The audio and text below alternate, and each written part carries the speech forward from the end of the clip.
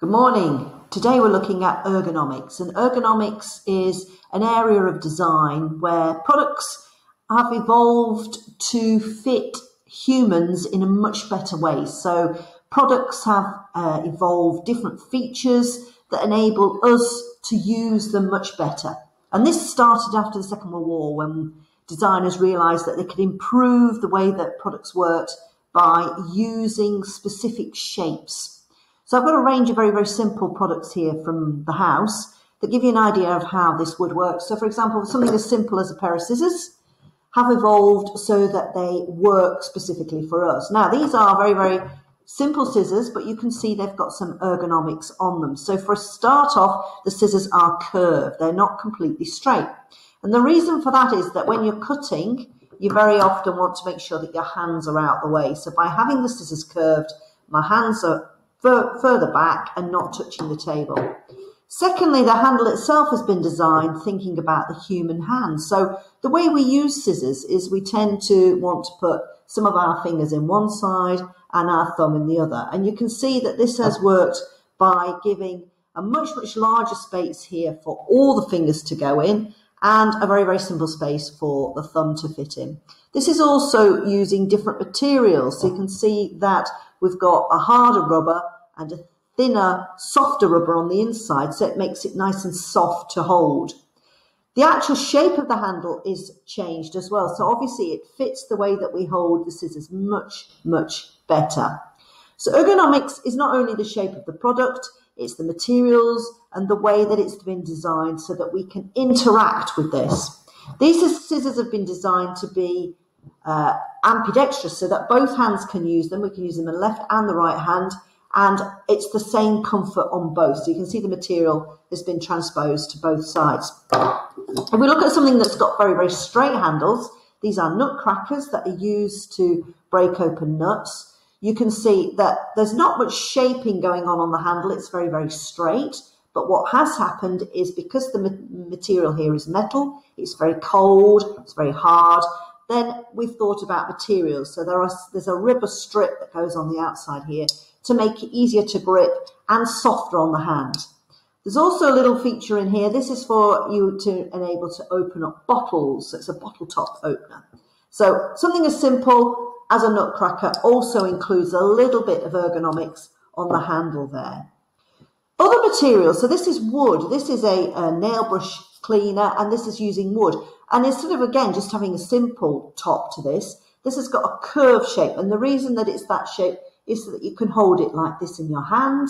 So you're getting a much, much better grip on the product. So if you need to apply any pressure, you can do so. And it's also fitting very beautifully into the size of your hand, okay? So this sort of shaping, whether it's wood or metal or plastic, is considering ergonomics.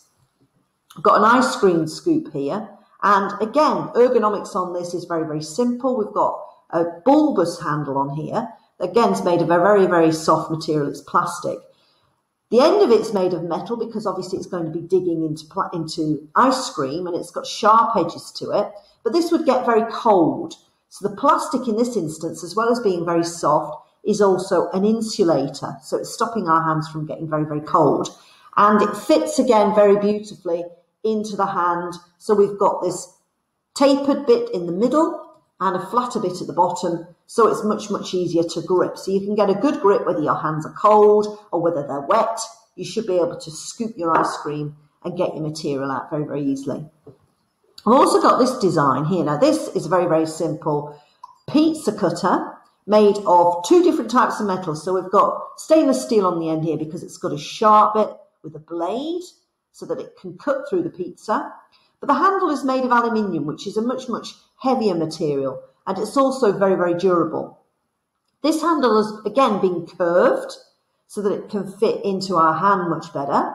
But this has got a different sort of ergonomics in the bit that's been evolved at the top here. So this metal has been shaped and curved so that the thumb can sit onto this bit here and your hand can sit into the back of there. So you can see this is doing two things. First of all, this bit is enabling me to press down while I'm cutting the pizza so I can get a better, firmer grip. And this bit is protecting my hands, so it's stopping any of the material from getting on my fingers, but it's also stopping me from resting my finger on the blade and potentially cutting it. So we've got a protector and a grip that's as part of the handle. Now, some other things that have used a similar sort of ergonomics effect are things like this. Now, this is a carrot sharpener that enables you to peel your carrots or your vegetables, but also to put your carrots at this end so that you can make some fancy peelings. But the ergonomics on this have been designed so that you grip it like this while you're using it. Not particularly very well designed. It's a clever little product, but actually it's extremely uncomfortable to hold this way. So the designer on this particular product hasn't really considered the ergonomics of how you would hold this to a much, much better way.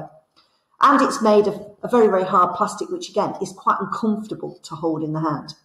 So designers sometimes go wrong. They don't use ergonomics in a very particular way. And other times they get the design absolutely spot on and the product works really, really well.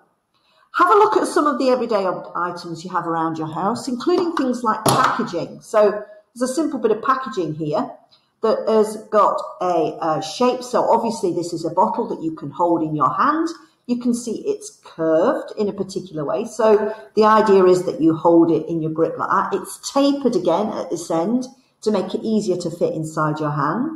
And this time we've got the rounded ball at the top there, which is of course the bit that you put underneath your armpit. So they've thought about using this bit to fit inside your hand, okay, underneath your armpit.